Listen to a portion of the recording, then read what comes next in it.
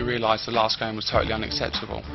The good thing about that is that we can go into this game 4 days later and prove people wrong, and go out there and put on a performance that pleases everybody, but more importantly get the 3 points and get us through the group.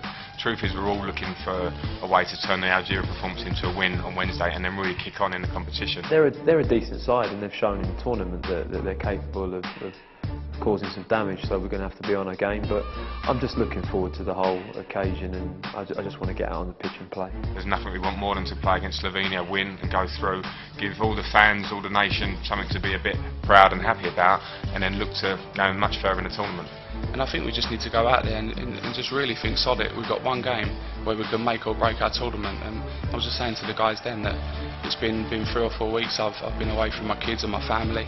And I've come here to win this tournament. You know, I don't want to go home on Wednesday. I'm here to win it.